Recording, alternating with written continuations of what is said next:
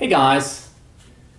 And here you thought I was done with the gun effect tutorials, but since bullet hits are such a popular visual effect, today I'm going to show you how to destroy stuff with your bullet hits.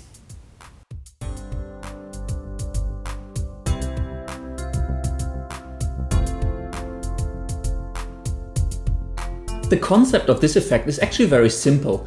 You film your scene with an item that is already broken, and then, in post-production, you add layers to make the item appear to be in perfect condition until it is destroyed. For example, in the intro to this video, the target sign I'm holding up is already pretty torn up even before I throw it into the air and shoot at it. Now, let me show you how you can achieve this effect in After Effects. As I mentioned before, I recorded the intro with me holding up an already destroyed target. In order to make it look as if it was in perfect condition, I also recorded a short clip of me holding up an intact target at the same position and under the same lighting conditions. On this alternative take, scroll to a position in the timeline where the unbroken target is clearly visible and then render the frame out into a file. Be sure to export in full resolution so you don't lose any quality along the way. I'm going to call this file target. Import the file back into your project and drag it into your composition. We can now disable the footage we used to render this frame. This will simply make it easier to work with the target and reduce rendering time. Next, use masks to cut out the intact target.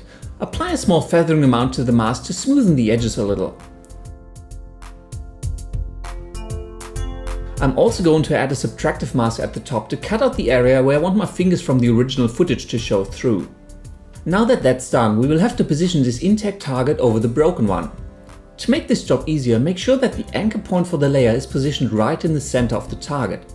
If it is not, select the pen behind tool from the toolbar and drag the light brown anchor icon into the right position.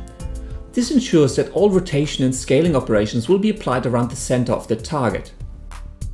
Now, if we position this overlay correctly, it should look as if I was holding up a target without any bullet holes in it. Well, but this is just one frame. We now need to position this overlay for all frames up to the moment where the target is destroyed.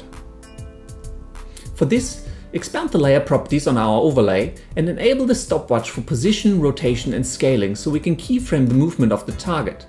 This again is a task that can be made a lot easier if you use tracking, and I promise I will cover that topic in another tutorial soon.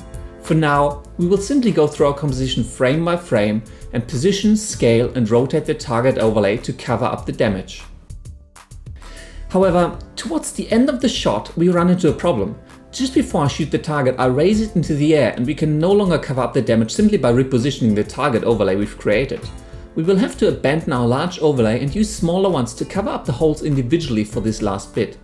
First, let's animate the opacity of our large overlay and fade it out within around 5 frames just as I'm lifting up the target. Then, create a new overlay to cover up the hole on the right side of the target. For this, drag a new copy of the frame you exported into your composition, mask out the section we want to cover up and animate the position, scale and rotation to hide the hole on the right side. We will also have to add a curves adjustment and a fast blur onto this layer and animate these properties to ensure our overlay blends nicely with the damaged target.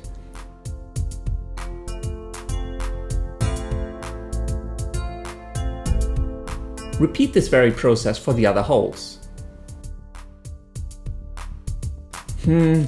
If you look closely, just as I'm letting go of the paper, you can see the holes on the back. You can cover those up using the exact same techniques we just applied.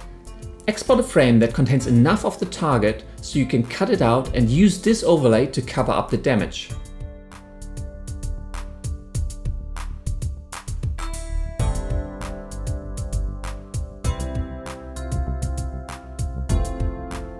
At the point of me shooting the target, ensure that all overlay layers either disappear or move out of the frame to reveal the damage.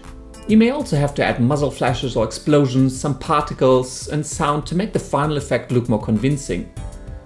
Note that you can use this effect for much more than just a paper target. You can have glass shatter, shirts being slashed, walls crumble, even entire buildings collapse. Thank you very much for watching. As always, please leave any comments, questions or suggestions in the section below. Until next time, I will see you later.